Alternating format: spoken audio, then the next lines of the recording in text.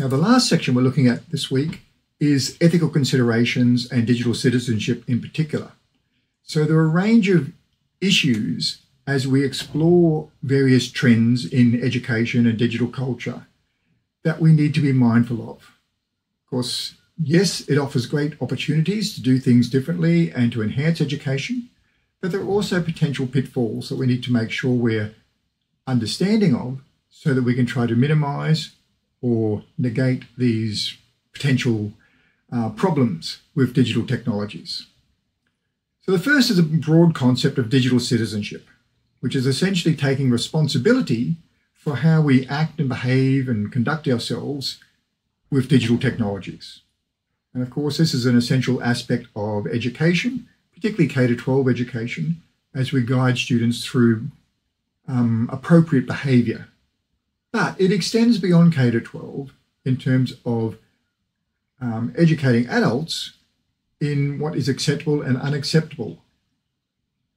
But it also has an implication there in terms of informing adults and children about the dangers of unacceptable use of digital technologies, such as scams and viruses and malware and those things, where others may use it unethically and it may impact upon them or on their families or their society or their businesses and so forth.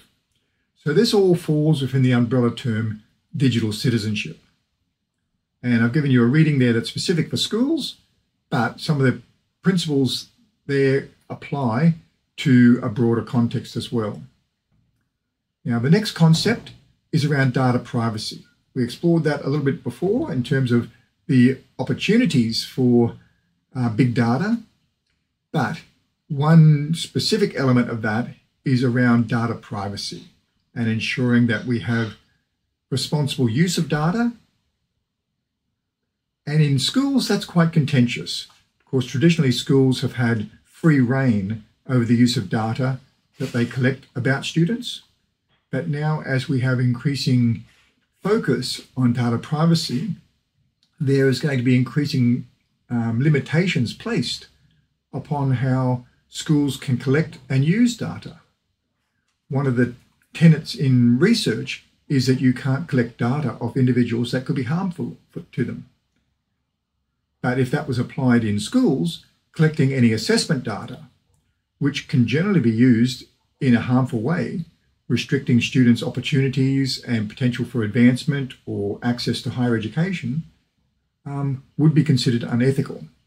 So different frameworks explore the use of data in different ways, and we'll discuss and explore that in some detail. Now, the next is a contentious issue around screen time, particularly having an impact upon early years and K-12 education at the moment, where there is concern that students are engaging with digital devices to the detriment of other aspects of their lives. So that again is something that we'll discuss and explore in some depth. Now consider if the same principles were applied to students reading books in terms of their lack of physical activity, their focus on a single device for long periods of time to the detriment of interactions with others and physical activity. So it's not just one-sided perspectives here. We want to explore it from all avenues. And the final one is around misinformation, where digital technologies are increasingly having the capacity to misrepresent information.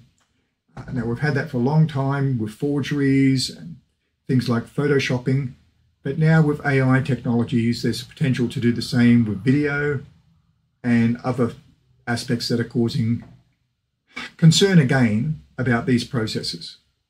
And we'll discuss that. And the final one is back to the digital divide in terms of the aspects of equity around digital technologies and digital culture to ensure that everyone in our culture, primarily through education, which is our particular focus, can have an equitable contribution and access to the opportunities that are provided by digital technologies. So these are again some of the issues that we're going to discuss. I'd like you to provide some responses to these into Teams in preparation for that. And I look forward to exploring these again with you in the tutorials.